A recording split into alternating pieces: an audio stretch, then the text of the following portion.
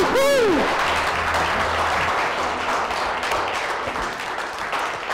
Thank you very much. Welcome to another episode of Chase Jarvis Live. Thank you, Internet, for tuning in live. Very, very excited to have everyone here in the studio and the thousands of folks who are watching at home. Amazing episode today. We're calling it the No BS Business episode of Chase Jarvis Live because we have one of the world's foremost, the person who's inspired me more in the business of art and photography than any other person in the world, Ramit Sethi, with us today, and it's going to be an amazing show. Throw out the ramen. No more starving artist mentality. That is old news. Before we bring him out, I got a couple of housekeeping issues. First, I want to thank Polaroid and B&H for supporting the show. Huge, huge support. Thank you. Couldn't do it without you. Also, I got to give a shout out. We had a contest going to retweet the blog post over the last couple days, and the winner of those signed book, this here book, which is Ramit's book, I Will Teach You to Be Rich. Two of those signed and autographed to you personally are Kern Photo and Sweet House. Proper respect to you for promoting the show. Thank you very much. And there's a new contest that starts right now. We'll go on the rest of the show. If you folks at home hear something you like, a quote, retweet that, the hashtag CJLive, the URL to the show to win a signed book. And if you include @Polaroid, you'll be eligible to win the Polaroid that I shoot, a one-of-a-kind Polaroid of every guest for the show, and you'll be able to win that. Hopefully worth a ton of money at some point in the future. So, without further ado, we're going to get down to brass tacks because I promised a hard-hitting show, a no bullshit, cut straight to the truth with Ramit Sethi. Please join me in welcoming him. He's right here. Come on up, buddy. Where are you at? Yeah. Thanks for having me. Thank you. All right. There's your cocktail Thank slash you. orange juice. Slash good for Slash you. how many times will they refill that? As in many the as show? you want. As many as you want. Okay, so I had made some big promises. I don't know if you heard about this in the internets, in the tubes. I promised to eat my shorts if people did not walk away from this show with some skills and some information, some knowledge that they didn't have before the show. Love it. So my shorts are not tasty, and that means I need you to deliver the goods. All right.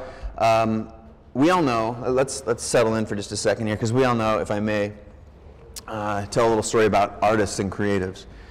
We tend to have problems selling ourselves. Yeah. And I think there's a belief out there that because I can be on live television with however many thousands of people watching that I don't have that same problem. Not true. I think we all have it because we're out there talking about ourselves, and not just ourselves, but our work. Right. And you have to be able to talk about your work, and you have to be able to talk about yourself. But more than anything, you have to have a knowledge of what it is the other person wants to hear. Yep. So before we get into the specifics and the nitty-gritty, tell me a little bit about your background, where you came from, what you're doing here. Give me the lowdown. Well, you know, my background is basically got very interested in how people behave. Why do they do what they do? So, for example, we all know that we should work out more, eat less. What are you saying? You know, manage our money. Yeah, yeah. This is a veiled comment, directed, but yet we don't do it, right? So we all know we should do these things. So why don't we? And I got tired of reading the same old advice. You know, keep a budget, don't spend money on lattes. That stuff sounds like it would be logical, but it just doesn't work. Right. So I got very interested in this. My background is in social influence and persuasion, and so I started learning how people work. How do you change other people's behavior? How do I change my own behavior? And so I created all these little tests and systems to go to the gym more, to automate my money. And over time, I started noticing these really funny things. You know, I'm Indian, and I think Indian people are basically bred to negotiate. So since I've been a little kid, my parents have been like, look, this is how you negotiate when you go to Macy's. This is who, talk to her, don't talk to her. She's too smart. Make sure you say this. And I learned how to bargain with all these people. I didn't know you could negotiate with Macy's. Most people don't. You shouldn't be able to, but you can. Wow. And so I started learning how to negotiate everything in terms of the phrases and in terms of the mindset, right? It's not, people think negotiations is this adversarial thing. Hey, Chase, I'm going to take all your money. Like, yeah, I won. No, it's not. It can be cooperative. And if you do the job right, the other person actually wants to pay you. They want to work with you. And price almost becomes a triviality. So I learned these things. I studied it in school on a theoretical basis. I got more applied, launched my book, and basically now my site is just... Can I talk about your education for a second? Yeah. Stanford educated, Harvard, or Oxford educated, And so you did go to some finer learning institutions, right? Yeah. Is that where you learned the meat of the matter, or did you learn it in the streets? Like, what's the? That's both, actually. So learning it when I was a kid was through my parents, learning very applied, right? What do you say? Who do you talk to? And then learning the real theoretical models in school. And I think there's power to both. So it's easy to write a top 10 list of things to say in a negotiation, but I really appreciate people who have that theoretical rigor. So I want to talk about all those things today. Got it. And then, how do you apply that to money, to business, to personal relationships? You can apply all these things to many different parts of life. All right, I'm going to tell a short story, and you tell me if I put my foot in my mouth or I blow it anyway. All right. So the person who introduced us is Tim Ferriss. Tim is a good friend, and he's been on the show before. Tim, if you're watching, respect. And it was at a gathering that Tim was having, and I don't know, you and I started visiting. And as I said in my blog post, I learned more in 30 minutes talking to you than I had in the previous 10 years. And the things that stuck with me the most, the absolute most, were how the negotiation, or the idea of, in our case, talking about art and creativity, was very much about understanding the mindset of the other. Yeah. And as soon as you take it out of the adversarial thing, and it's like, if I can create and illustrate the value that I'm bringing in the right way, that not only would this person like be an advocate, but they will actually be happy to give you not just some money, but more money than you thought you could do the job for. Totally. It's all about understanding the other person, and that's really hard to do. We're not built naturally to understand the other person. We walk into an interview or to a client meeting, and all we want to talk about is, here's what I can do. I. We call it I syndrome. And so it takes really hard work to be able to understand the other person. I'll give you an example. We built this course on earning money, and we spent over 1 year and collected over 100,000 data points to understand why people want to earn money, why are they already not earning money, all these barriers. So, for example, why do you think the #1 reason people want to earn money on this side is? Like, these are 20s and 30s. Why do you think they want to earn an extra $1,000 a month? What would they do with it? Oh man, I don't know, vacation? That's what I thought. I thought they're going to go to Vegas and basically ball it up, bottle service, and just like staying at the best places. Right. I was sure. Wrong. I was totally wrong. It was, people want to have the option to eventually quit their jobs. Not to quit, but to have the option. So when we learned that, it totally changed the way we framed it. And so when we're writing our marketing and when we're writing about the course, people are reading it and they actually say, holy shit, I can't believe this guy just said that. I was actually going to say those words right now. So it almost to them seems like we're reading their minds. Got it. But that's because we did all the work beforehand. And thank you for doing all the work, because that's the work that you've already done in the 10 years of your career is what we're hoping to pour out on the stage here and into the audience and into the audience at home. So, I mean, where do we start? Like, what's the, when you stand back and you look at creatives and their inability, their total ineptitude at, it's embarrassing. We live up to the stereotypes. And everyone in the audience is looking sheepishly at me right now. I wish you folks at home could see that, but we're all guilty of it, and I hate it as much as the next person. And is it about representing? And in my blog post I said we're going to talk about some specific things. We're going to talk about negotiating. 80% of the negotiation is done before you ever set foot in the room or get on the phone. That's right. 80%. That to me was a mind blower. That was one of the things that you told me before. So we better learn about that. Yeah. We better learn about how to create how to illustrate the value that you bring to the client. Yep. And one of the other things I love, I think in your world that's called the briefcase. Briefcase technique. The briefcase technique. Yeah. In our world, it would be the portfolio technique. This shit is going to blow your mind. Yeah. So those are a couple things that we want to cover. We also want to be taking questions the whole time from folks here in the live studio audience and those folks at home. So as a reminder, if you want to ask a question while you're tweeting away these brilliant things, these nuggets that Ramit's dropping, so you can win 2 copies of his signed book, which we should grab the book here real quick. Oh, yeah. I Will Teach You to Be Rich. So while you're retweeting clever quotes, the hashtag CJ Live and the URL to this live page to win signed books, also be thinking about questions, because I'm going to be going to the phones as much as possible. We are going to be going to the phones. You can go to the phones by @ChaseJarvis, @Ramit, RAMIT, hashtag CJ Live, and we'll be picking up those questions periodically throughout the course of the show. So do that. We will try and get to as many questions. Again, this is a no bullshit, straight ahead, answer your questions show.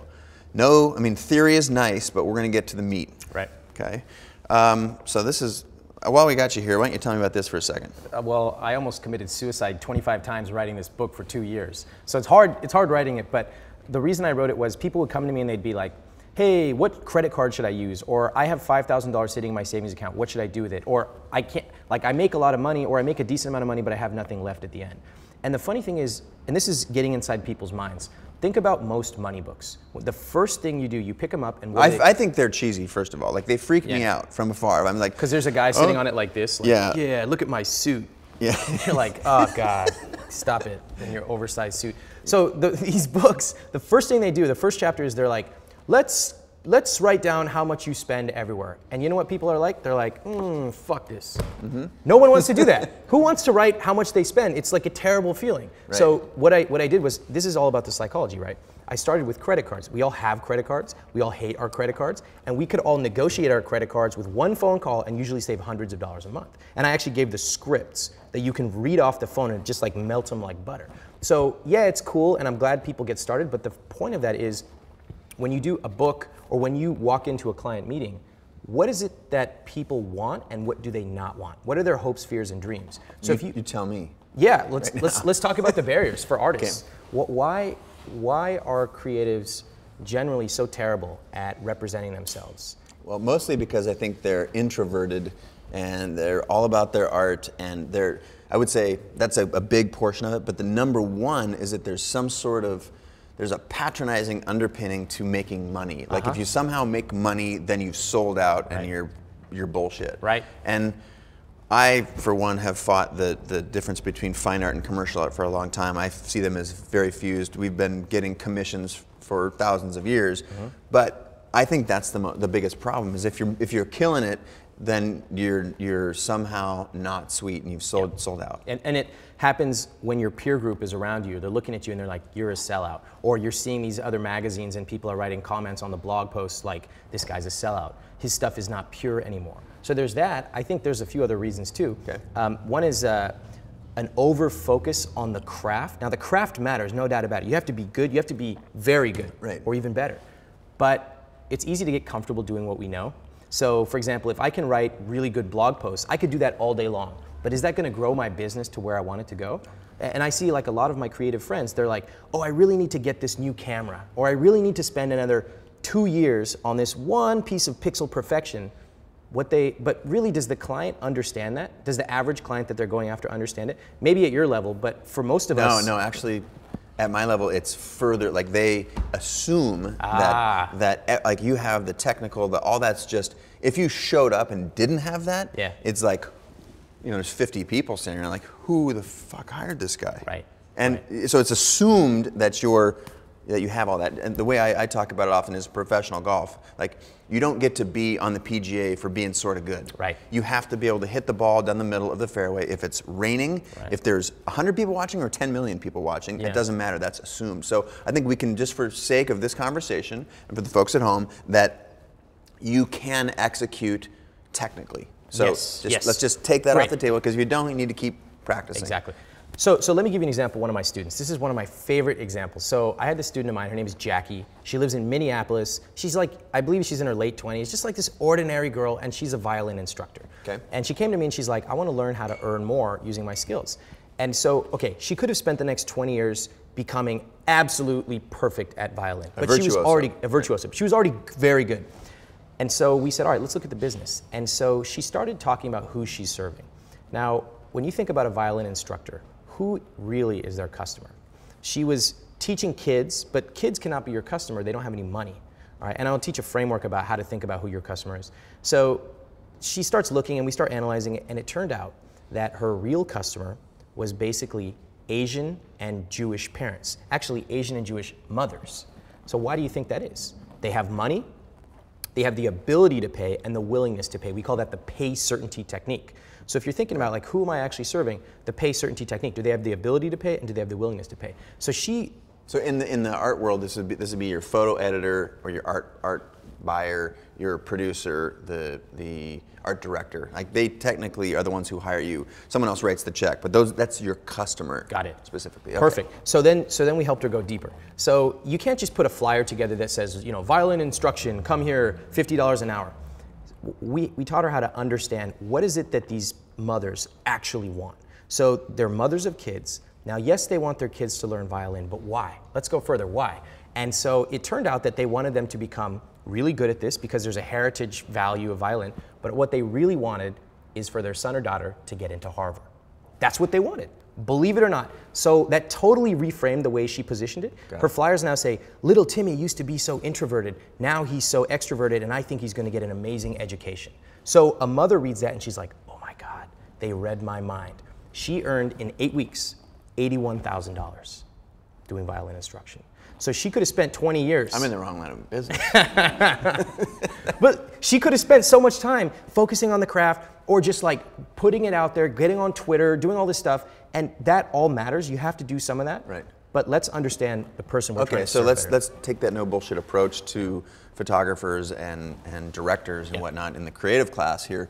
So how do they take that same step with the clients that I just mentioned, the photo editors, the art directors and whatnot? So let's talk about what do these photo editors want and what do they fear? Too many people skip over those two things. Number one thing that they want is they want to be recognized by their peers within the magazine or within their agency for finding the next badass creative who's doing cool stuff. Good. And their fear is, and anyone at home or y'all in the audience can correct me, but I think having been doing this for a decade plus, I figured it out. And their fear is blowing it, like bringing in someone who's unqualified, who hasn't the ability to do this work before. Right. Or doesn't have the ability and hasn't done this sort of level of work before. They're risk averse. Yep. Because usually that means if I blow this $500,000 campaign, my ass is out the door. Because what they're really banking on when they bank on a photographer on a big campaign is, look at, we're putting the $300,000 production budget plus the ad buy behind this. Yep. So a lot of money, a lot of zeros. So those are their fears. Yep. And often the ability to hire the best, like the perfect person is undermined by the fear factor of like, oh man, well, I'd sure like to hire that new renegade creative over there, but this dude's done it 100 times, so, you know, and somewhere in the middle is perfection, I feel like. Renegade, old timer, somewhere in there is the sweet spot. So think about how most photographers go about addressing these concerns. First of all, they don't even think about them. They just walk in and they're like, me, me, me. They walk in with their portfolio and they just put it down on the table and they say, there you go, you make the decision. As if this person is supposed to understand all the intricacies about why you're qualified. Mistake number one is expecting the other person to recognize your brilliance without you even communicating it. The next thing. Can we linger on that for a second?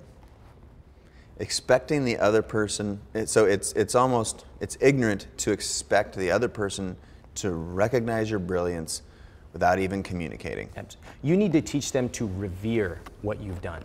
So for example, when I give away free material to my audience, and 98% of my stuff is free, not only do I give it to them for free, but I teach them why they need to revere it. So I'll say, for example, look guys, this webcast I did with one of my mentors, a professor from Stanford, I'm giving it to you for free. But I want to tell you, I spent 16 hours preparing for it. Hang on just a second. ChaseJarvis Live is free. But I want to tell you that I spent 10 years cultivating all of the blah, blah, blah. Never mind. I tell them that. No, it's you know what? People, when they learn what you did behind the scenes to prepare and all this preparation you've done, all these people you've brought in your crew, they appreciate you even more. When you go in to meet a client, you don't just put down your portfolio. You say, let me explain for just 60 seconds, if you don't mind, some of the thought that went into this. And you explain why they should revere you and what makes you different. So that's kind of number one. Don't expect them to recognize your brilliance. So, I think we should say it again. Explain to them what went into creating the work. Yeah. And why it's different. Absolutely. Why it's unique. Yep. And in the world of art, ladies and gentlemen, we remember from last ChaseJarvis Live where we had Allegra Wild talking about portfolios. You don't try to be better, you try and be different. Don't try and be better, try and be different. And when you take that 60 seconds to explain and tell a story, yep. Great book by, I think, is it Peter Gruber? Yeah, Tell to Win. Story, yeah. Tell to Win. Amazing, amazing book about telling a story. So you tell a story about what you went through to create this work and why it's different than what's out there. Yep. Got it. Number two, and that dovetails perfectly. They try to appeal to everybody. Huge mistake. This is like classic rookie mistake. They believe that I just need to appeal to everyone. I shoot cats, and I shoot houses, and I shoot weddings, and I shoot advertising and food, and I shoot all that stuff. Hire me. Hire me. Let's just do a scenario. Okay. Let's pretend that Is this a role play? Because I'm It getting is. excited. Are you ready? Yeah, I'm getting And I'm excited. going to be the woman in this. All right. Oh. I'm a new mother. This is a perfect role for me. It adapts very well. You got the cardigan. I love it. So I'm a new mother, and I want a picture of my newborn son. And I just got home. It's 2-3 days after I gave birth.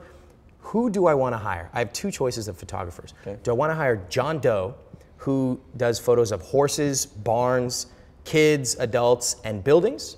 Or do I want to hire Richard Millinghouse, who photographs babies between the ages of 2 weeks and 3 months? Enough said. Clear, right? And by the way, does price matter? At that point, when you're talking about photographing your one and only child that you just gave birth to, yeah.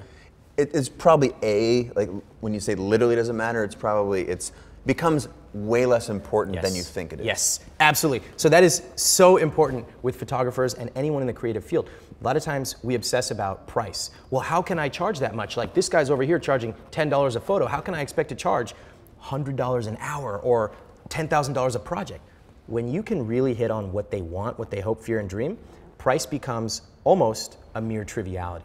And it's amazing. Mr. Richard Millinghouse could come in and say, look, there are plenty of other photographers out there. In fact, I'm happy to recommend some if you like. I happen to be the only one who focuses on it. By the way, here's some of my photos that I've done, and here's why they're different from some of the stuff you'll find.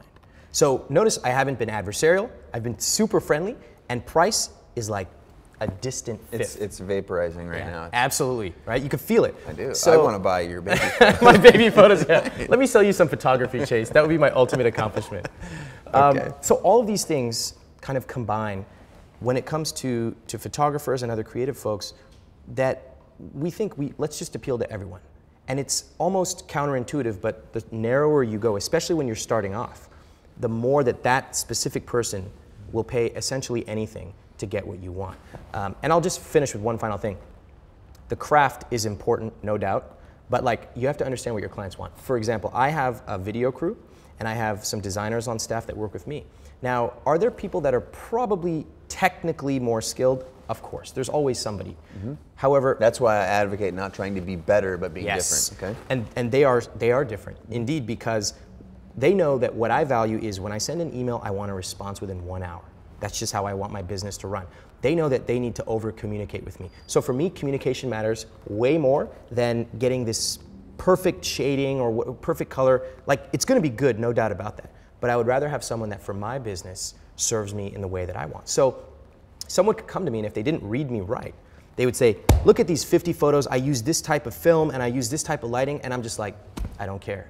Show me testimonials of how you've communicated well with other people. When you do that, price is out the door. You're focusing on what I want, not you, right. What the client wants, and price is just a triviality. So at that point, what we have to agree to, if I'm not mistaken, and correct me if I'm wrong, is that you have to do something to get inside the head of the person who's trying to hire you, because you have to understand what they want, right? Yeah. And you can make guesses and you can be wrong, but by and large, I think specifically within the photo industry, the people that hire you, whether you're a wedding shooter and it's a bride, or whether it's a photo editor or something, like, are there steps that you can take? Like, should you be doing research? Yeah. Like, how do you understand? How do you advocate us understanding our clients? Okay, the research is the secret sauce. This is what separates the people who can charge 100 times what other people can, and honestly can just get cool projects, versus the other people who will scrape by for the rest of their lives. And that'll complain about the man, and if only I had that, then I could get these clients. So let me show you some examples of research. Let's say that you're a wedding photographer, and you've decided to get into this space, and you have some photos under your belt, maybe you've done it informally and free for some friends. So what would be a good way of doing it? First, I would want to just start off by saying, who am I trying to target? I'm not trying to target every person. Every person who's getting married. Yeah, that's going to be a tough one. Right. First of all, my customer is the bride. Okay, it's certainly not the groom, it's the bride. Let's just be specific. And by the way, I'm making stereotypes right now. That's okay. It's okay to start off with broad stereotypes and then you test them. Okay. So we do this. We call it the 5-minute straitjacket technique. We turn off our phone, turn off our computers. We basically just close our eyes and we think, what is this bride's experience right now? She's 3 months from the wedding. She's feeling XYZ. She's got this to-do list that's not getting, everything's getting added to it. And she wants to get these beautiful photos. Why? Why does she want these photos? She wants to show off. She wants to show it to her friends. She wants to have a memory. And what does she not want? She doesn't want a photographer who's going to show up late, who's going to do a horrible job, blah, blah, blah. So we just visualize this. We stereotype. We write it down. It's amazing how simple this is. Yeah. Like, how many in the audience, show of hands, have done this? Have closed your eyes and thought, what do the people that want to hire me actually want? Show of hands. 5 of 30. Yeah. 5 of 30. Okay. Okay, so we do this thing. We're sitting here, closed eyes, straitjacket technique, but then we need to take it another step. Okay. We have these stereotypes, these ideas. Let's go test them. So what I tell people is turn off your computer, get out of your stupid room, go talk to the market. So what I would do is find women who were just married, recently married brides. And I would say, do you mind if I just take you out to coffee for 15 minutes? I'm trying to get into this. I'm doing a little homework, not trying to sell you anything, just curious about your experience, and I would really appreciate your time. So if you send an email like that, especially through a warm friend. This is so simple. Yeah, it's no secrets. So simple. Okay. Send an email. Out of 10 emails you send, you will get at least 3 meetings. Okay. That's a pretty good response rate. So I take them out and I'm just saying, tell me about your experience with the wedding. I just start off really broadly and re-emphasize, I'm not trying to sell anything. And then ask them, like, how did you choose your photographer? Were you happy? What would you have changed? If price was no object, what would you have wanted? And then ask them about their feelings. How did they feel when they chose the photographer? Why did they choose this over that? Now you do this with 5 to 10 people and you start to hear words. So for example, you'll hear words like, you know, I wasn't sure, but my friend used him and he was really good. She was really happy with him. Okay, that's a really important thing. Or I loved how when he showed up, he brought me a cup of coffee that morning. It showed that he was thoughtful. Okay, so that's a check mark. I'm writing that down. All of a sudden now, you're learning what actual customers have said. Guess what you do? Just like with Jackie, you go back and in your marketing material, you put that in there. Now when you go to your potential clients, they're like, oh my God, he read my mind.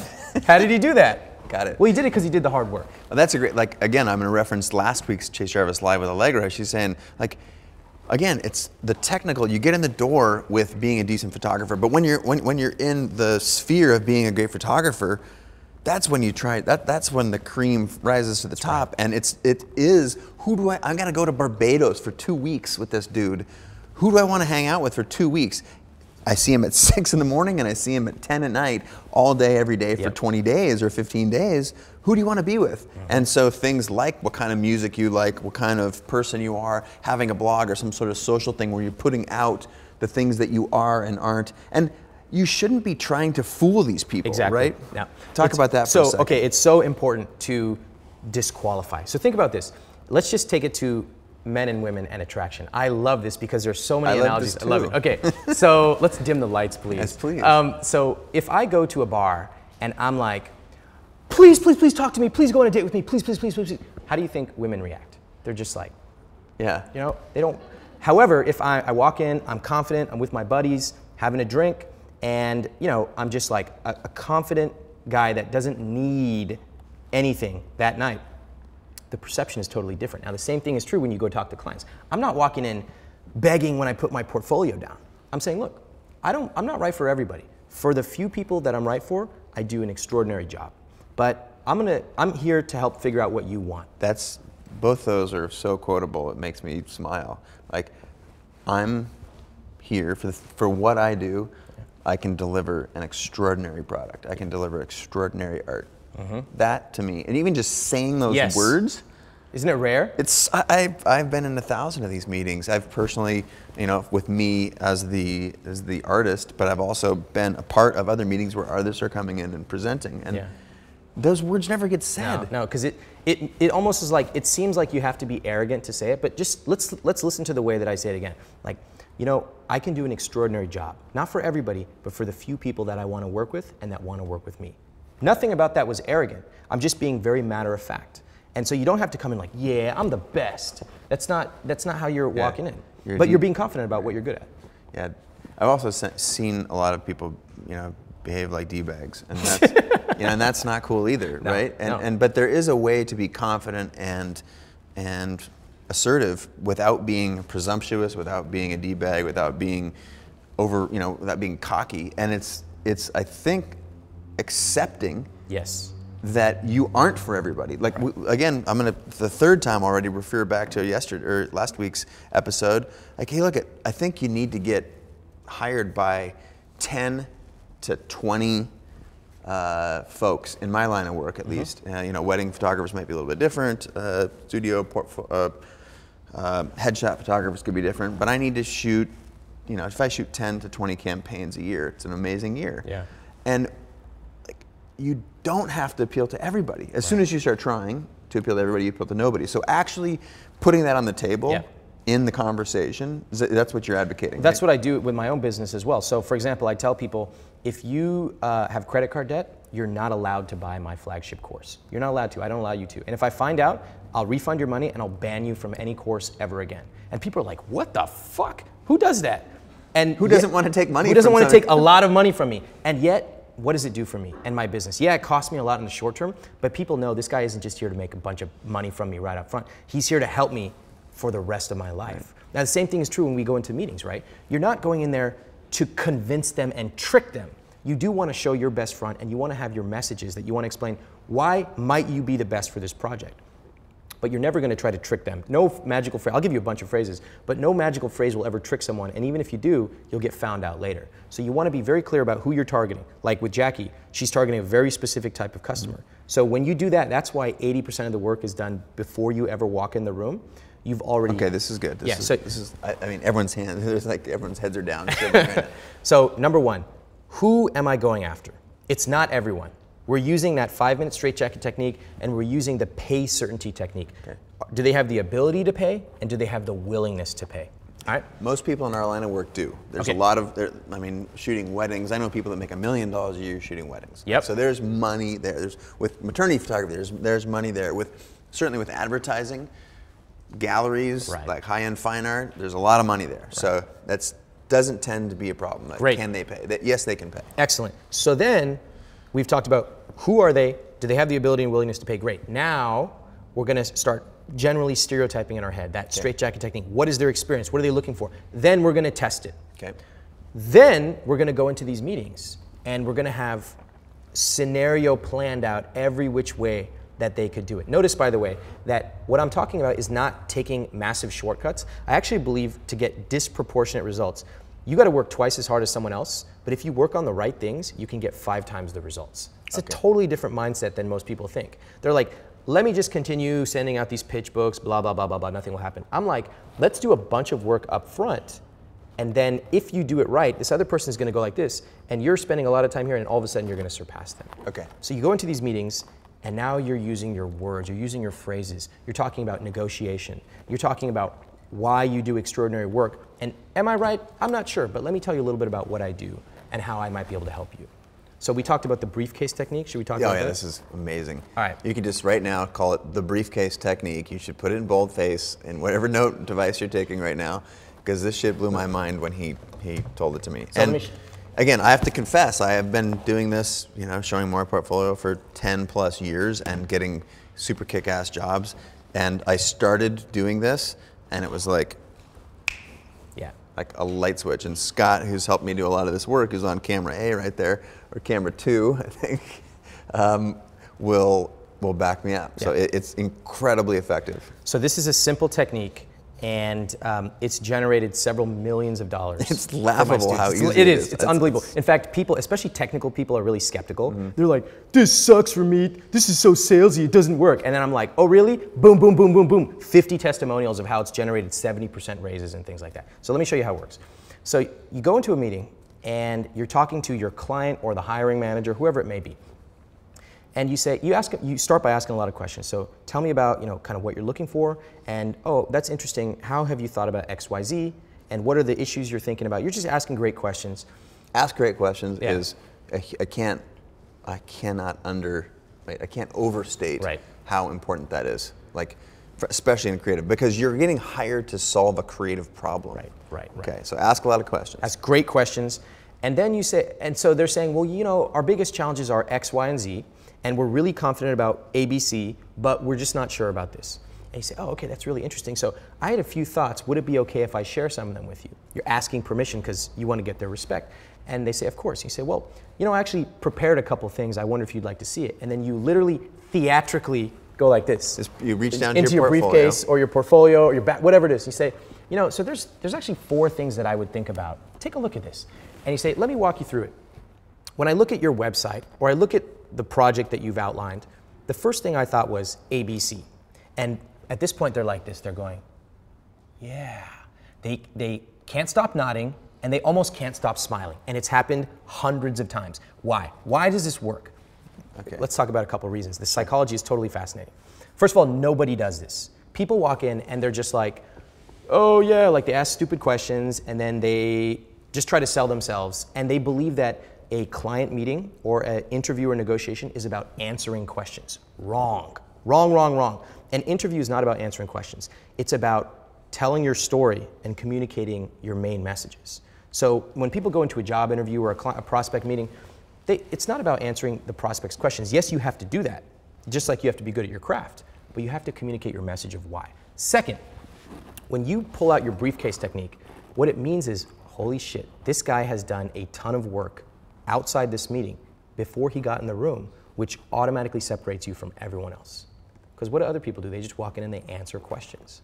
Third, the things you're writing on this are the exact words that you learned from your research when you talk to the other brides or mothers. Mm-hmm. So they're like, or art directors or creative directors, exactly. or art buyers at agencies or photo editors. Exactly. You are literally using their words. So you're looking at them, and that's why they're going like, yeah, oh my God, he knew this before I even said it? Yeah.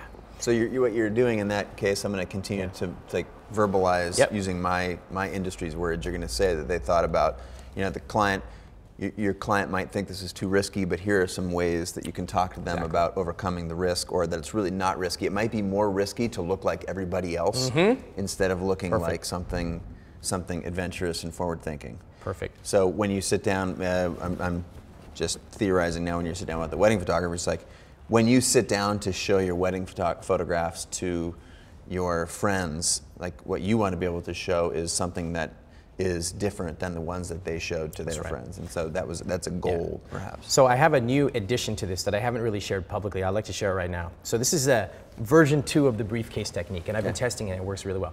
One thing that people love is they love these kind of high notions, like an outline of the things that you're talking about, but they also love to get really tactical. So what I like to do now is to, if it's for a job, in a job interview, I like to do a 30, 60, 90-day plan.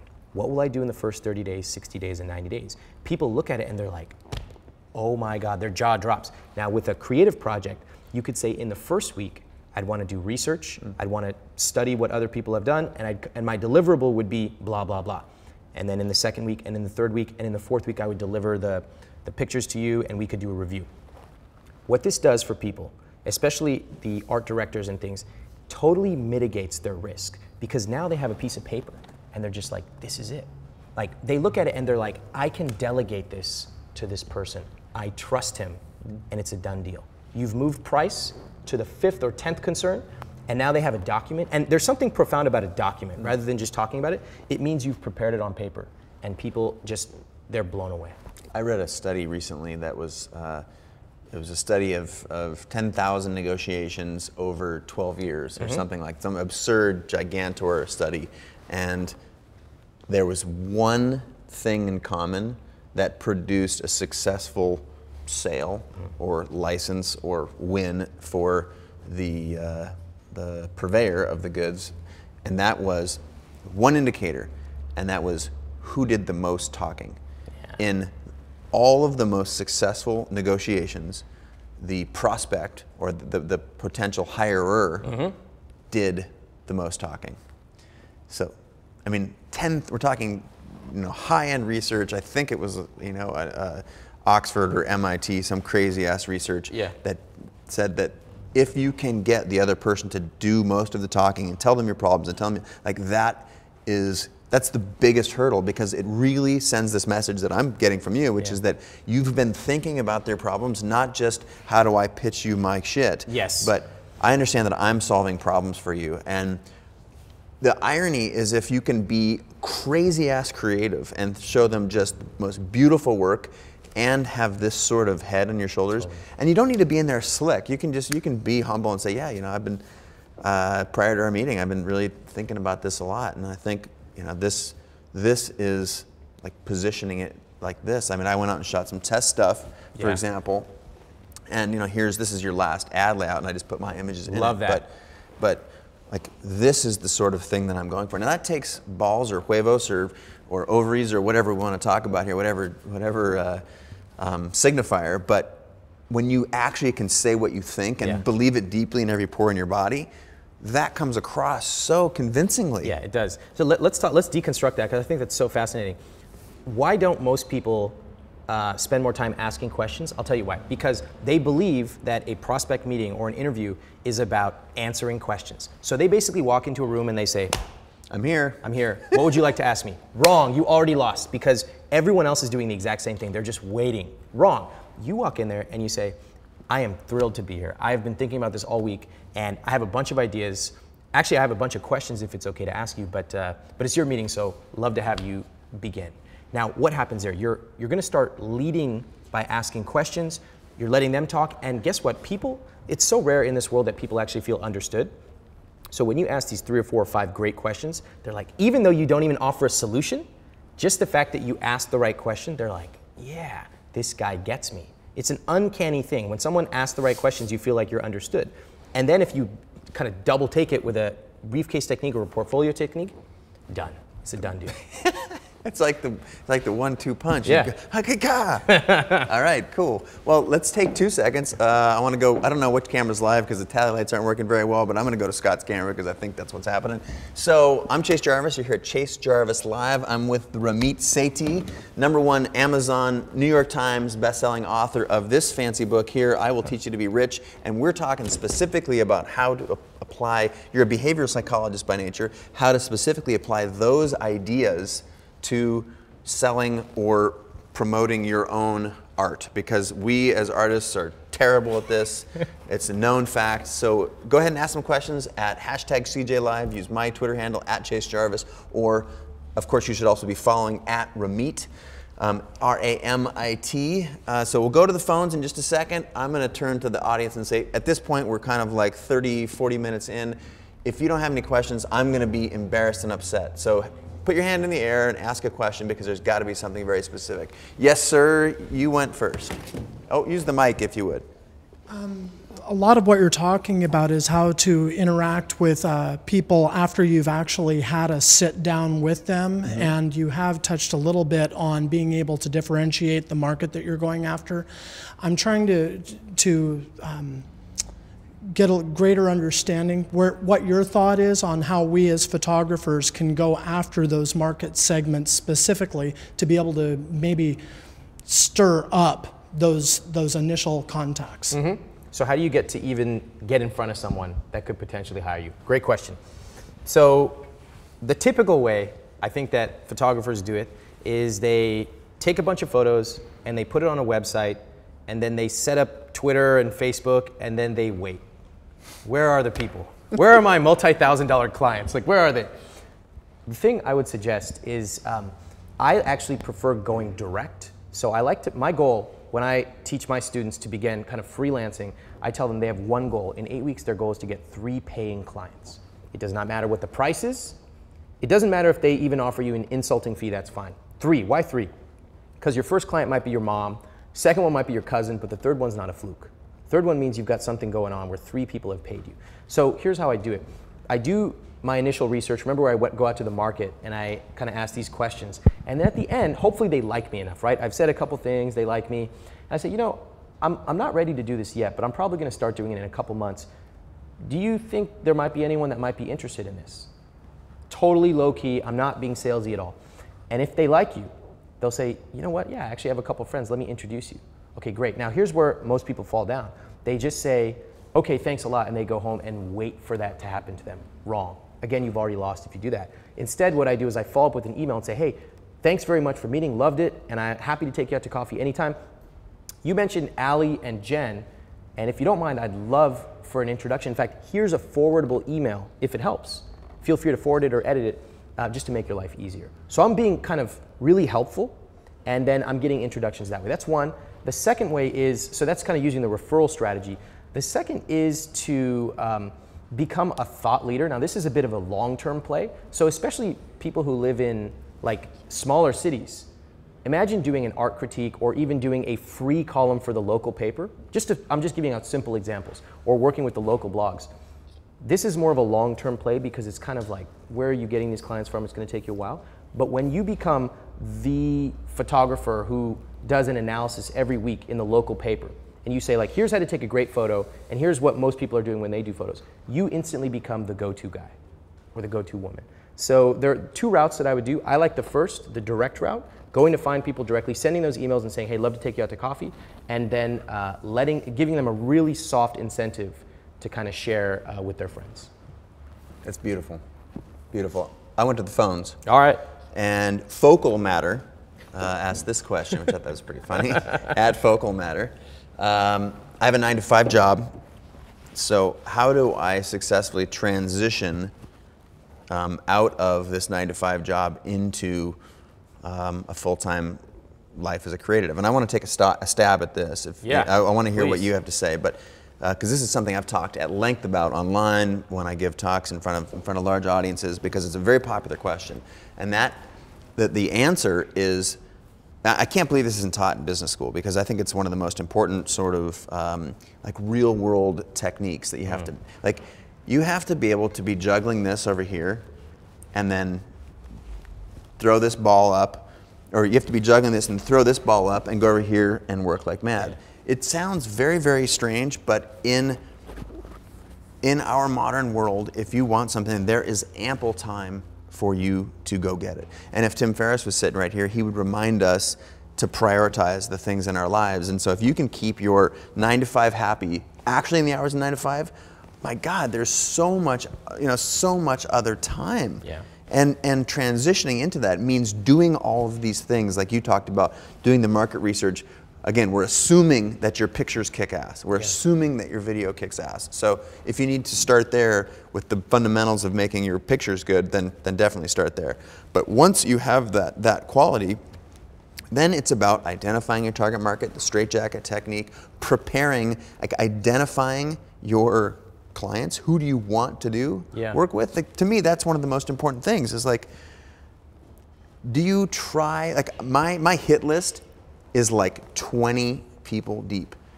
It's not 200, it's 20. Right. And there are photographers who will send out 1,000 mailers. It's just like carpet bombing. You've done something wrong if you have to do that. Yeah. You've already messed up, because you're just playing the same game that everyone else is playing. And there's always going to be someone better with more time, with more money, that can just carpet bomb a larger audience. You've already lost if that's the game you're playing. The game happens. It's almost a game that's being played around you that you can't even see. It's an invisible game of who makes the right decisions before they ever get to that meeting. Right. Who decides who they're going to target? What are they going to say? How are they going to get in their heads? And then when you get there, to the outside person, it seems magical. Like, how does Chase get into these meetings and he just closes them left and right? Well, Chase did all the work beforehand. Right. There's and now this when he walks belief that you didn't have to do the work, or that somehow that's bullshit for sure. And I think I can say that with basically everyone who I employ. There's a very specific story around that. And Norton is a great example. Norton was living, if I'm not mistaken, in Brazil, and he wanted to come to the US to learn from photographers. And Norton, you should wave to the camera. I think they're going to put you on camera.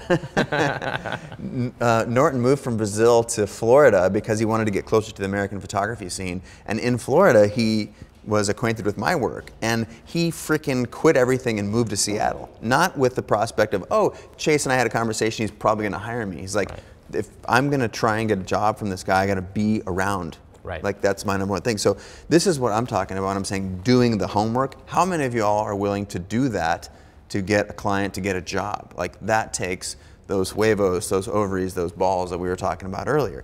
To me, that's the homework, right? So I think if you're segueing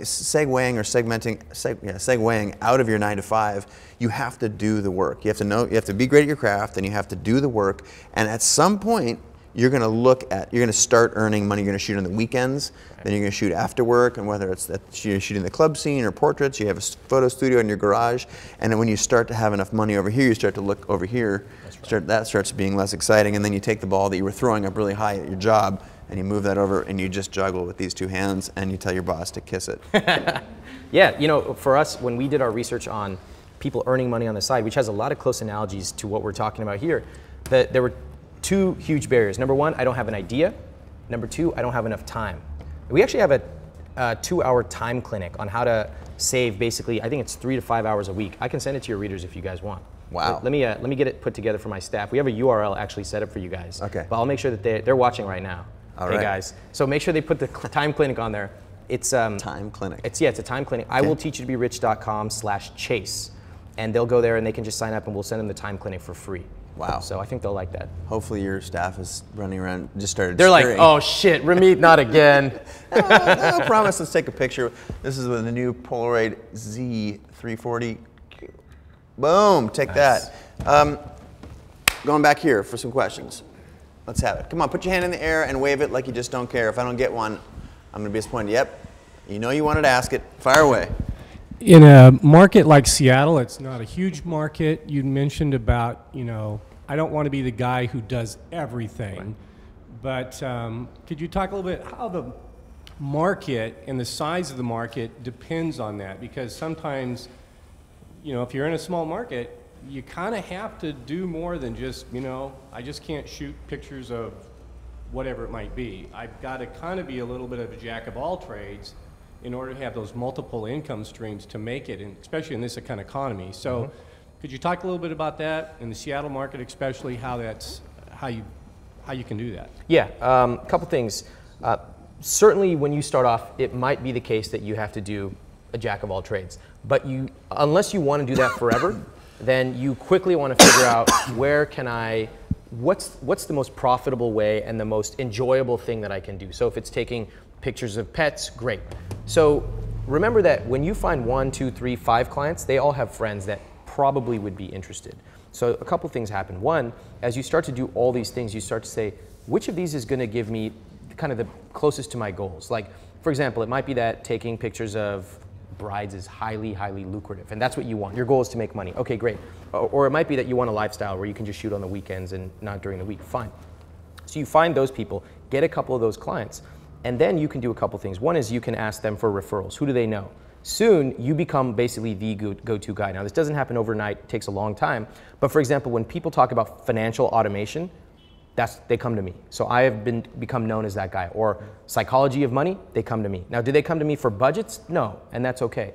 The second thing is to also broaden the vision of thinking about it. So yes, you may be local here in Seattle, but remember that there is a huge amount of work outside of Seattle that you could do. It could be that you do it online, could be that you fly somewhere. There are a variety of different ways. And I understand there are certain particulars about photography. It's tough, especially when you're starting out. But remember that, like, for the people that work for me, for example, I haven't met some of them, and they've worked for me for over a year. There are other people, especially now, it's crazy, right? Yeah, it's crazy. It's so cool. So there are a lot of different ways you can do it besides just thinking about working locally. Think broadly, think in a kaleidoscope way, and realize that there are tons of people who want awesome photographers with awesome communication skills and all these other skills that most creative people don't think about at all, and realize that there are an unlimited number of those people out there. That's beautiful. I'm going to second that. The fact that I live in Seattle is an anomaly to the most of my peers. Like, wow, how do you do that? I do spend a lot of time in New York, you know, months at a time. We have lived in Paris. The idea, however, is that I have projected a global image. I do travel a lot, but that has to do with picking the people that I want to work with more than anything in the world, and targeting them regardless of geography. Who do my skills match up with? And not being afraid to say that and to let them know that this is what I want to solve, this particular problem for you. I'm a great match with your need, and being able to prove it to the Briefcase technique through other work that I've done, etc. So it is a global economy now. I mean, we're taking questions right now from all over the world. So if that had any, if anyone was doubting if it's a global economy, that should just, the example of sitting here in this room should remind us that it is. But specifically, like, have the huevos to think larger than Seattle. 10% of my work comes from this city. 10%. And I have called this place home for the duration of my professional career. So I think that there's something to think about that goes beyond geography. I don't know, I'm sort of losing my train of thought, but I'm going to go back to the phones if I can. I don't know if it felt like we got to what you were after. Hey, Norton, will you grab that other, you had another great question that came in through some, I'm not able to keep up with the feed because it's going so fast. Ambient Magic asks, if you have quality content and decent web traffic, how do you turn those views into sales? So this is, hang on just one second, Norton. This is a really interesting question because mostly, now it has to do very much with what kind of photography you're into, because people that check out my site, I don't necessarily try and convert them. It's not really a conversion thing where I get them in there and I move them through the marketing funnel and then I get a sale. I think it could be more like that in a portrait or a maternity or a wedding sort of an environment. But what I try and project is great pictures, and I keep them coming back by doing really, really interesting personal projects. So this also is like doing your homework. Right. It's very analogous, except the homework that I'm doing is super creative shit that I know that they want. And that has to do with the straitjacket. I think about, boy, what's going to get them? It's going to be something they haven't seen before. So I'm out there trying to do things that people haven't seen before, and I've cited a number of examples. Songs for Eating and Drinking is a great example of a project that I did that had no financial benefit. In fact, I paid a lot of money to make it happen. That people, art directors, are constantly thinking about, oh man, I want to be around rock stars and being in cool pictures and having dinner with 40 really fascinating people, and the pictures that come out of that are amazing. So it's another sense of actually doing homework. When they come to your site, in the photography world, it's less of a turnkey, click here, here are my rates. It can be, again, I'm trying to speak broadly, but I feel like it's getting them to understand that over and over, you are their solution. When you start to think about who is coming to your site, or you can find out who's coming to your site, you proactively go to them with a meeting and you say, I can tell you've been on my site, or I've started marketing to you. I don't know if you've seen my site lately. I got these new projects. I want to talk to you about them. So it's a very, very proactive deciding who you want to work with and going after them fact, rather than, this is what he just described, or she, Ambient Magic, just described, is I made some good stuff and now I'm sitting back and waiting. Right. Well, they're waiting because it's a classic thing that we do. Again, they're waiting for someone to recognize their brilliance instead of going out there and understanding what people want. People don't just want the picture. In fact, there's probably 100 other photographers who could do that same photo. They want the story, they want the narrative, they want the communication, they want their problem solved. So you got to understand, first of all, what are those problems that they want solved? Articulate it, put it on your website, and if you want, there's a bunch of tactics we can talk about. You can create t-shirts, or you can sell prints, or whatever, but remember that you have to communicate that story to them.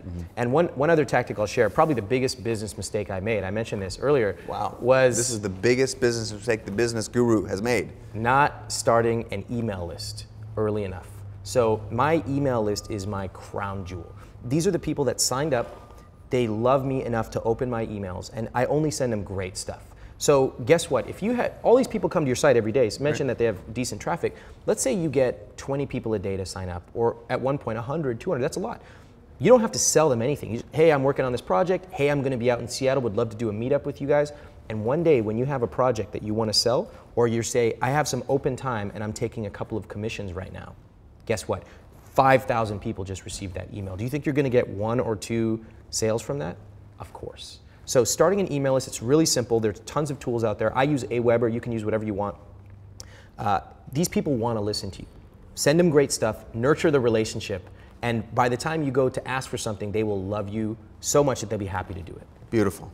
Another question from the Twittersphere. This is from Nicole Notes. What if my husband is the photographer and I'm the communicator? How can we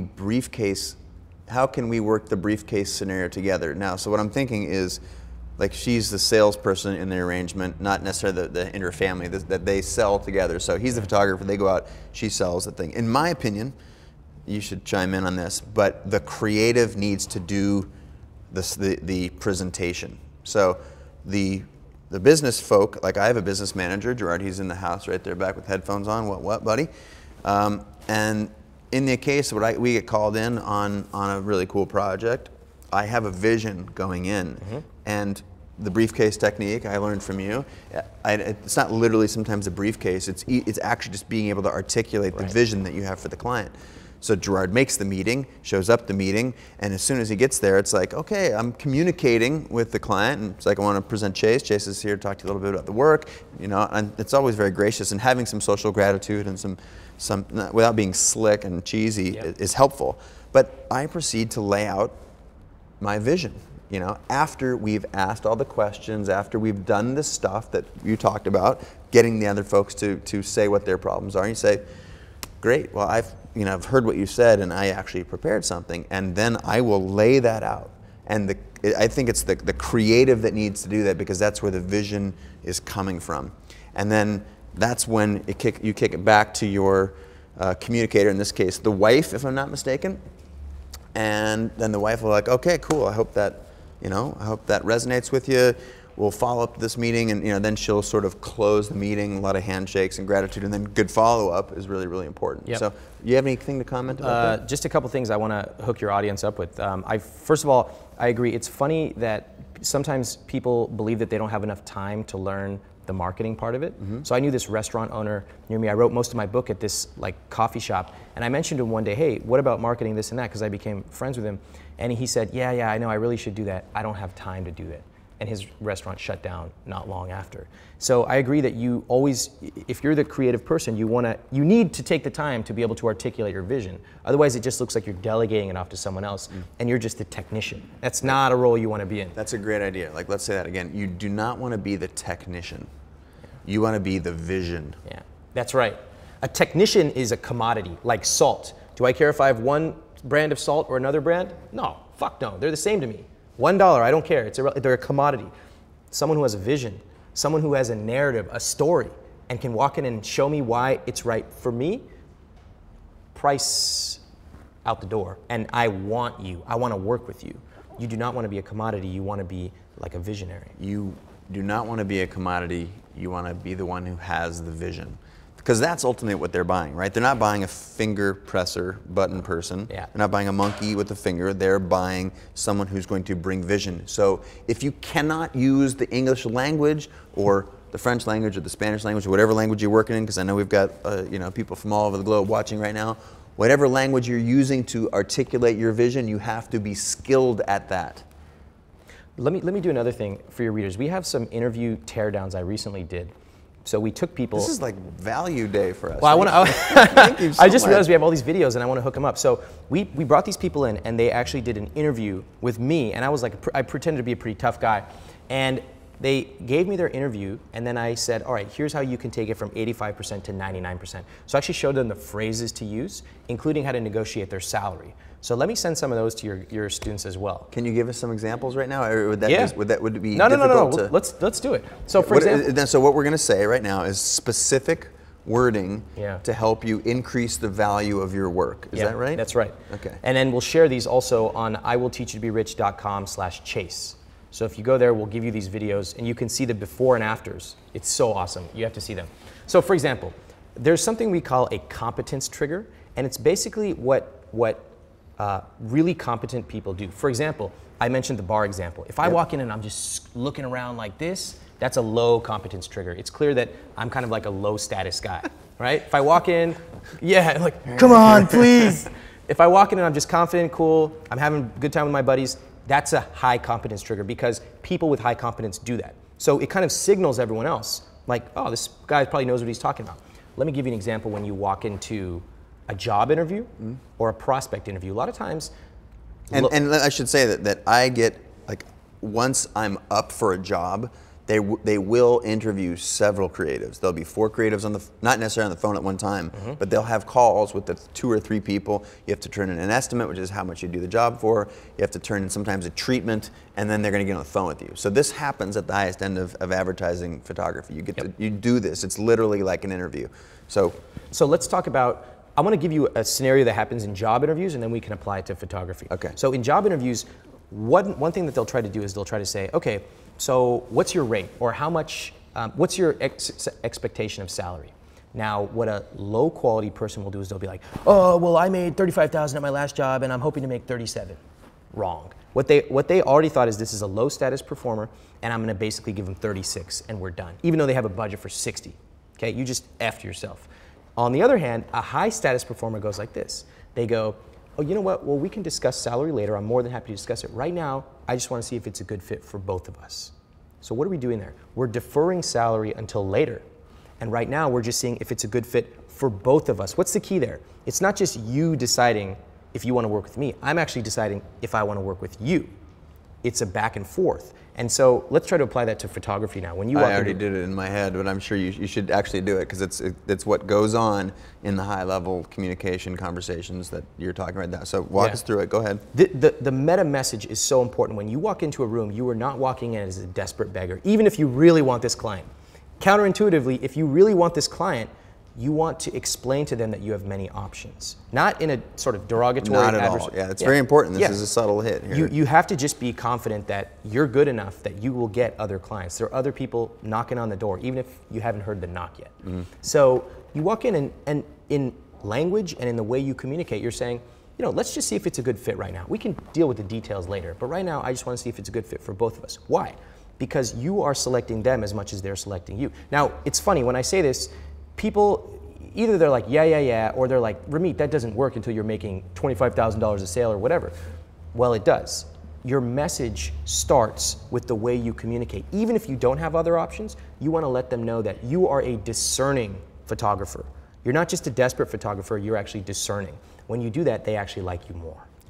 The first job, the first rate that I was ever hired for to shoot new material was thousands of dollars a day, and I did that before I'd ever shot editorially at all. This is like a total confession here on the old internet. Love it. And it was exactly that. Like, I had decided that I wasn't going to take a shit job just to get a job. At that point, I was waiting tables. I was doing work that needed to be done to pay the bills. On one side, this is the transition from 9 to 5.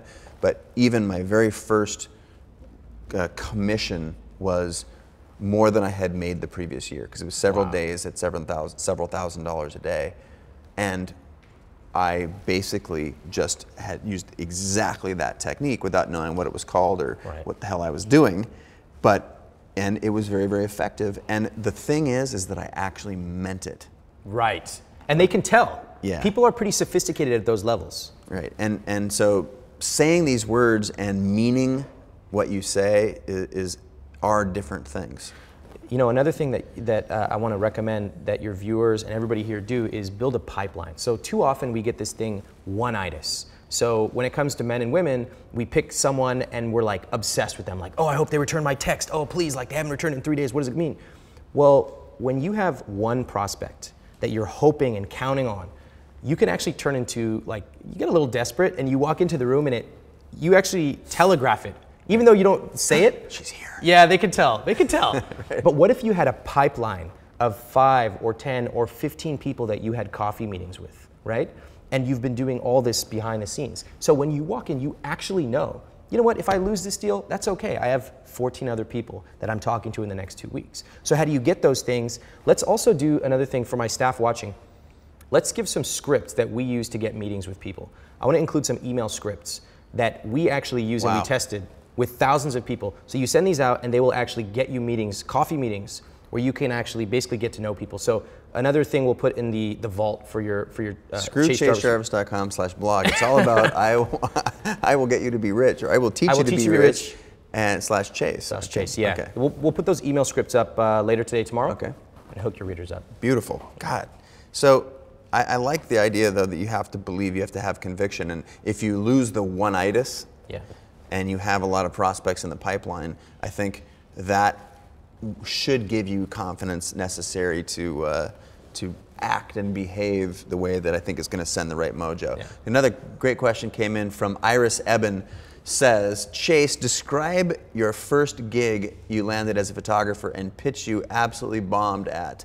What did you learn from each? So the first gig that I got, I'm probably not at liberty to talk about there's just so many contractual things about who it was, but it was this large $1 billion+ company, and it is something that I had done exactly what you're talking about, which is develop a relationship with them over time through finding out who the decision makers are, doing the homework, sitting down and having coffee, and I made it known that I was a photographer to this person through a numbers of I think unique correspondence via email or send in a cool thing, my equivalent of a portfolio, but it was a cool package, and I was able to, when I was able to get a meeting, there was an element of timing that I wasn't aware of that worked really good, and that's where being prepared and where luck is, right? Yeah. Being prepared at the right time fell into my lap. And when the negotiations I didn't have an agent at the time, I didn't have a producer, I didn't have anything, it was just me, so I was the one doing the negotiation. We went away and I went home and I read a lot about negotiation, and we came back to the table and used a lot of these techniques. And I decided that coming in at a very, very low rate, I've never seen a photographer who came in at a low rate suddenly get paid a high rate. You will get sold the idea that this is how much money I have right now. If you just come in and do this, I will, you'll get more later. That's not what happens. Because if you come in at $1,000, when they get $50,000, do you think they're going to go, my $1,000 person is going to be a great $50,000 photographer? Hell no. Right. So I didn't want that to happen to me. So I went in as a high-priced option. And I actually didn't believe that I was going to get the job because I was going to be too high-priced. The irony is that when they said, okay, that sounds good, send us, we'll send you a PO and you can send us the contract, I just, in my head went, oh shit, I should ask for twice as much. Right. and that in and of itself is a whole another conversation. You want to be the, wow, boy, what I see here is so great, I'm just going to have to go back to my budget and get a little bit more, and then we're going to do the deal. That's ideally. And then the person feels like you feel like you went on a limb, and they feel like they went on a limb, and there's a lot of charged energy in the project, and I think that's really positive. It can also be negative if you push that too far, so I would encourage that. But so that's an example of projecting the success that you want to have. And I was literally ready to walk away because I didn't want to, if I did 100 shitty jobs at $50 to get to a $5,000 rate, then I could just do one $5,000 rate, and then I would be thought of as that particular person from then on. And this is more than a decade ago. So you start to do the thinking about how that has played out for my particular career. Right. And then where I've totally bombed, there's not enough time in the show today to discuss all the times that I bombed, but there have been plenty. And the bombing usually is being unprepared or believing, not being able to believe the message that you're giving, that you're a good match. Like you look at the bank account, it's getting a little low. Yeah, I'd love to shoot dog food. That sounds awesome. I'm a good dog food photographer.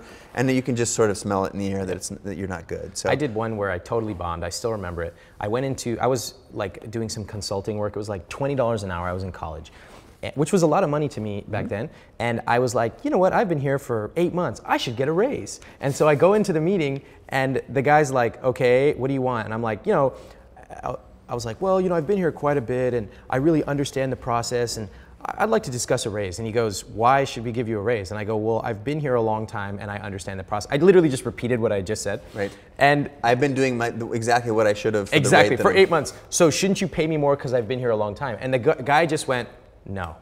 And I had never planned out or scenario planned what to say if he said no. There are these fallbacks you can do if someone says no.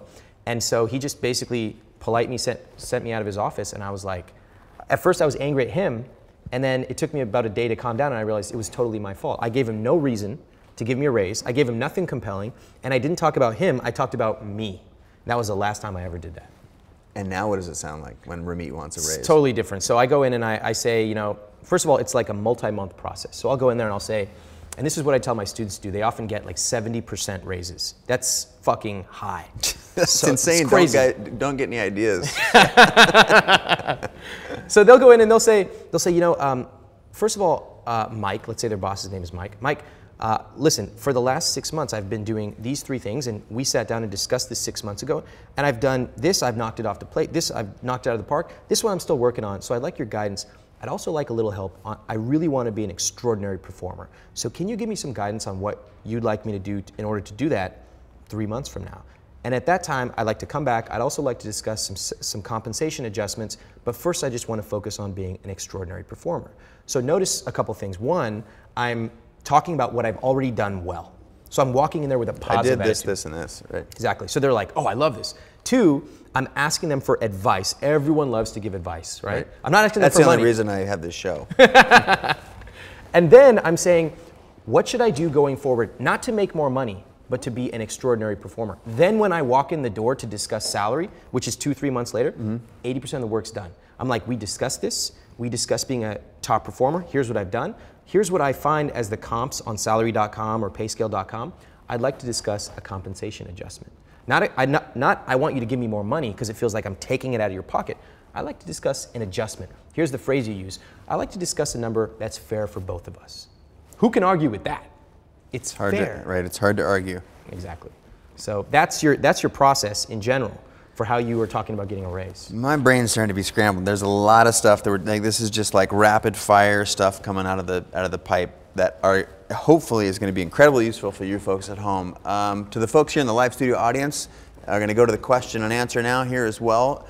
Raise your hand if you've got a question for Ramit or me, of course, because it's time for you guys to answer it. I'm going to stick my head down here and pull out the next one.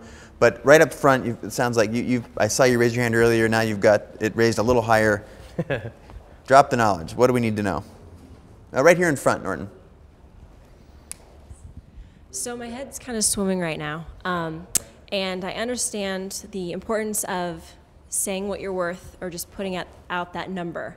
What I'm struggling with is figuring out what number should that be for me, and how can I feel comfortable and confident with that number and not kind of squeamish. Right. So I guess, this is more on the emotional side of things. I think that I'm probably going to make a bunch of really categorical mistakes. I want to answer this because this is how I've approached it. And I think it's been somewhat successful, but I'm surely breaking some classic rules. So you're going to tell me what rules I've broken and how to do better. But the way that I approach this and the way I have for my whole career is what I need to find out is how much money is on the other end of the pipeline, not necessarily what my rate is. Now, there's all kinds of coaching and stuff that the American Society of Media Photographers, the ASMP, will teach you, and you should know that number, what it takes to make a profitable business, because you should not be doing business for less than profitable, right? Because then at the end of the year, you're going to be, you're going to be screwed. So you need to know what that number is, but don't necessarily just plug in the number and have that be what your day rate or your whatever is. I like to approach it, and the people like my agents and my managers, there's an understanding of what's in the budget. And and when you get to a place where you have proven that you've pulled the briefcase out, you know that you're the right match, or they said, we've been watching you for 6 months, we know that you're the perfect person for this campaign. What people in my staff and my team do is they ask, like, what's the budget? And I think that, again, I have priced myself as a premium product, and I hope that the world knows that. And sometimes there's not the money. So just cutting through the bullshit and saying, I'm happy to estimate this. I need to understand, in round terms what the budget is to make sure we're a good match, because that's, you can tell sort of how the contact comes to you, what, if it came out of off a reader board or something at the local coffee shop, you kind of know their budget versus if it came in through your agent. So again, this is a skill that is hard to impart in just a single question, but understanding and finding a good rhetoric to discover the budget. And usually when the budget comes back, I would say, it's not always insufficient, but you can say, okay, I always reserve the right to go away and think about it. Like, get a piece of information and go think about it, and find out what it is that how you can frame whether or not this works for you. So then we go back and say, well, we did the math. I did the math. Like, my producer crunched an estimate. We looked at, and there's just not enough money for the creative fees and the usage in this particular budget. Here, and I don't just end there. I say, here are 3 ways we can change that. 1, we can shoot for less days because that means less production fees and then the usage is more in line with what tradition is. 2, we can reduce the deliverables, so there's less final images. Then, and without going to the details, I will provide 3 ways that we can actually work together, unless there's not enough money. And then I don't say, oh shit, I'll just do it for that. Anytime you're negotiating, don't take deliverables off the table for the same money, or don't leave deliverables on the table for the same money. If it's like, okay, it should be $20,000, it's $10,000. Okay, I'll do the same work. I won't do the post-production, or I'll only shoot for 1 day instead of 2 days. You have to take things off because the first number that you said has a value associated with it. And if you all of a sudden just say, oh, okay, I'll do it, then you realize that value, the number that you threw out there, was bullshit. And bullshit doesn't sell. How am I blowing this? No, it's awesome. I think the taking things off the table just serves to make you more authentic. Because if you said 20K and then all of a sudden you're like, okay, 10K, then it's clear you were bullshitting them. But if you say, look, I just can't do it, but I can give you X, Y, Z, you're also solving their problems. I think one of the things that I advise my photography students to do early on when they're just starting to get clients is that in general, I don't really care about the money for the first 3. It's even okay, I know this is kind of like, it's unusual to hear in the creative world. I don't even care if they're dramatically underpricing themselves for the first 3 clients. All I care about is that they can get 3 clients, because getting someone to pay 20 bucks an hour or 50 bucks an hour or $1,000, a small fee, is great for confidence. That's really important. Second, I try to use each of these clients in a strategic way. So we were talking about how testimonials are strategic. So remember when you do your research and you find out these phrases people want, like, I want my son to get into Harvard? Well, guess what happens? When you do an amazing project for your first 3 clients, you say, hey, listen, if I do an extraordinary job, will you agree to give me a written testimonial? And they're gonna be like, of course. And then you either write the testimonial for them and ask them if they're comfortable with it, they can change it, or you say, would you be willing to write it? And I'm hoping you can cover how I helped your son get into Harvard, whatever it is. And they write that, and in every subsequent interview, pitch you do, you have those testimonials. That's worth way more than the money you would have gotten right there. So I always want to try to think about the long-term game. And those first 3 clients, they're not going to pay you that much anyway, but they can be worth way more to you in other ways besides money. That's how I think about it. Boom, nailed it. All right. So that, I think, was a super badass answer. One of the things we also promised to talk about, which we're getting down, we're inside of 10 minutes now, so I'm going to need to start moving us toward the finish line here. So I'm going to be taking a couple of your pictures. I will shooting with the 600 SE and the new Polaroid Z340 after the show. But between now and then, what I need to get to is working for free. Yeah. It is a hot topic in our line of work because people always talk about undercutting and being bullshit and bringing the industry down. And I have worked for free on a handful of occasions that I thought were really, usually where there's a beneficiary, that it's a nonprofit, or like there's a lot of reasons, and you wanted to talk about that, so open it up, baby. So I don't know if we actually agree or not on this because we didn't cover it together, but I'll just share what I think. I worked for free a lot. It helped me get my career to a place that I could not have gotten it to otherwise. Now, anytime you talk about free or spec work, for some reason there's like this brigade of anti-free people who just come out and they just like post 6,000 comments on it, like, free is ruining the industry. And I'm like, you guys, you can say that, but you don't get to determine the market does. So here's how I look at it. I know a lot of us have been burned by working for free because we go on Craigslist and there's some company that's like, work for us for free and if you do a good job, we'll give you $1 million later. And it's like, clearly this is bullshit. However, free can be strategic. So I work for free, for example, obviously if it's a good cause, I'll give a speech for free or something like that. But free can be strategic if you find someone that you trust, okay, that you know is going to give you something. When you're working for free, you're always going to get something. It could be a portfolio piece. It could be a testimonial, which is very important for you. It could be a referral to 3 other people. So I always go in and I say, look, and this is where you teach them to revere you. I don't go in and I'm like, I'll do it for free. Fuck it. No, I say, look, my normal rate is... Can we get an applause? That's just beautiful right there. You don't do that. You don't do that. Okay. So I would go in for, let's say, a consulting thing, and I would say, look, my normal rate is $2,000 an hour. And normally I charge that and I don't do discounts. But you know what? Actually, let me pick a different number. My normal consulting rate is $50 an hour. Okay. And I don't do discounts, but I really like your project. I really think it has a lot of potential. I'm willing to work for you for free, but we have to agree on a couple things. One, if I do an extraordinary job, then at the end of 30 days, we'll discuss going back to my normal rate. And two, if I also do an extraordinary job, you agree to refer me to 3 people that you know. So what does this do? First of all, it establishes your value. This is how much I normally charge. I'm willing to do it for free, but only if you agree to X, Y, Z. 2, you're only agreeing to these things if I do an amazing job. So that's one thing. The second thing is, remember that free can be not just about like getting a testimonial. It can be about building the things that you need right now. A lot of my photography students, they don't have a portfolio, they don't have any testimonials, so they use free strategically. The worst thing to do is just to do it for free with no end game and praying that they'll pay you later. Not going to happen. Never do that. Not going to happen. That's horrible. Yeah. Also thinking that you're going to jump from that position to some super high position, like that $1 million example you gave. Yeah. That's just head in the sand living. Yep. That's just horrible.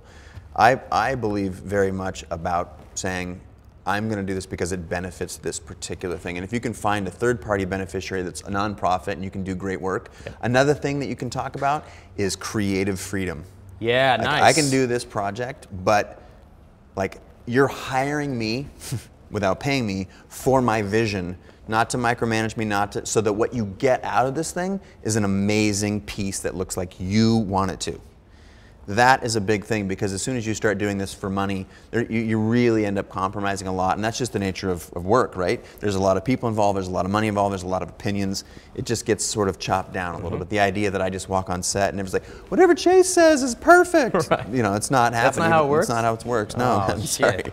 We're winding down.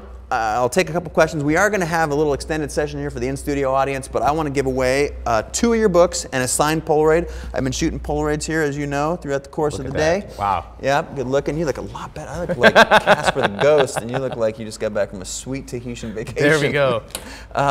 So I want to give away book winners. At Feuza, F-E-U-Z-A, you don't want to be the technician, you want to be the vision. That's beautiful. You get a signed book from Ramit. Nice. Email contest@ChaseJarvis.com to give us your information so we can send that. Also, Juan Carlos H. When you can hit on what they want, hope for, and dream, price is a mere triviality. Love that one. That's another signed book from Ramit, the I Will Teach You to Be Rich book. And the winner of the signed Polaroid is Drongo Photo. Teach them to teach them to revere what you've done. Awesome. All amazing quotes. Great. Thank you folks at home for tweeting out all of the great information that I'm pulling out of Ramit here. The question and answer has been great. I'm again very thankful to the folks that have been supporting us, to Polaroid, to B&H, to all of you folks out there who have been spreading the good love for Chase Jarvis Live. This is our closing episode for the 2011 season.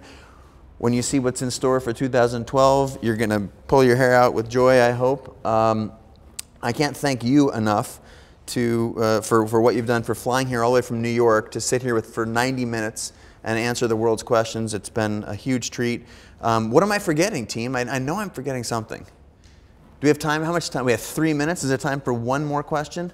Now let's shut her down. We'll take questions from these guys. Beautiful. Thank you so much. It's been a huge pleasure. Internet, I love you. Thank you guys. I love you. I'm so grateful. He's at Ramit, that little A sign, R-A-M-I-T. Mr. Sethi, thank you so much. My pleasure. I'm at Chase Jarvis, and gosh, that's all there is. Just again, huge thanks to Polaroid and B&H for supporting what we're doing. Mad respect. The new Polaroid up here. I got the 600. I'm going to be shooting your portrait with in a second. Awesome. Thank you guys. Thank you so much. Round of applause if we can for this man right here. Thank you guys. Thank you so much.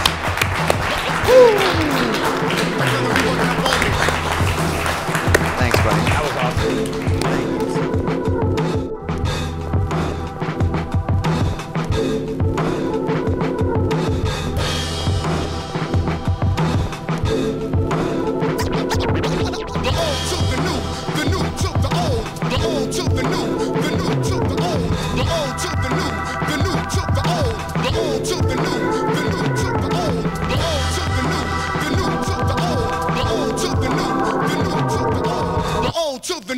The new to the old, the old to the new to the